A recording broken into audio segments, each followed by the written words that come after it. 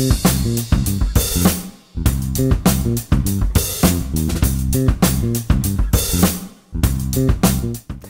I'm Alex. Hi, I'm Chris. And this is our new weekly video series, World of Labels. Yeah, each week we're going to take a look at some of the work we do here at Etiquette and showcase some of the fantastic products that feature our labels. That's right, and we're starting with Belton Farm's Smoked Red Fox.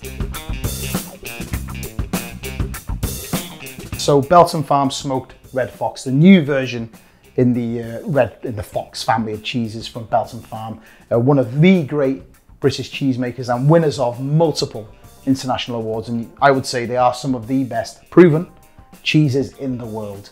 We're very lucky to make a lot of labels for their range of products, again, namely so the Smoked Red Fox. That's right, they've also got White Fox available. They're absolutely delicious. Oh, red is my favourite. I think so, yeah. Definitely red. Yeah. Well, I mean, let's get into the label first before we have some of the cheese, because we're going to most definitely eat some of the cheese. I really like the designs. I like the modern look of it.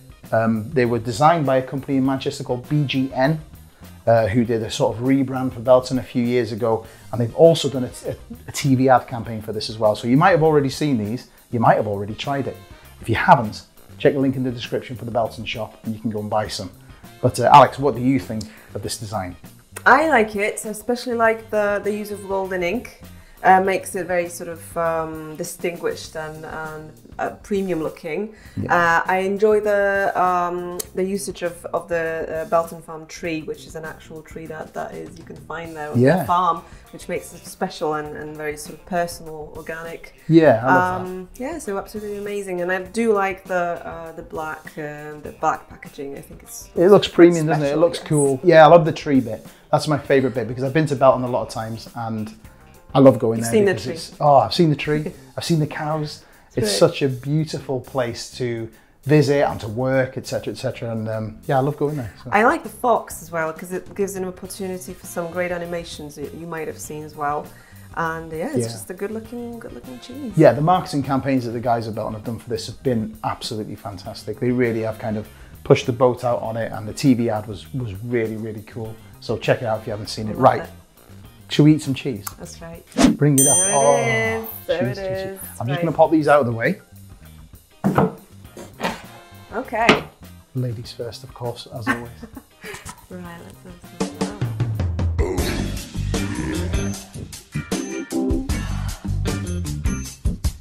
some. Okay.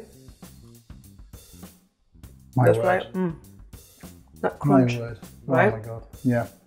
It's calcium lactate crystals. Okay. That you can taste. And as you can see on the label, this cheese is it's smoked over 10-year-old oak chips, I think, to give it that really distinctive flavour. And it's really, really tasty. Now, I'm no food reviewer by any means. I'm a good eater of food. I'm not a great reviewer of food, of course, but I had a bit more. This is absolutely delicious. It's so good. It's so good. What do you think?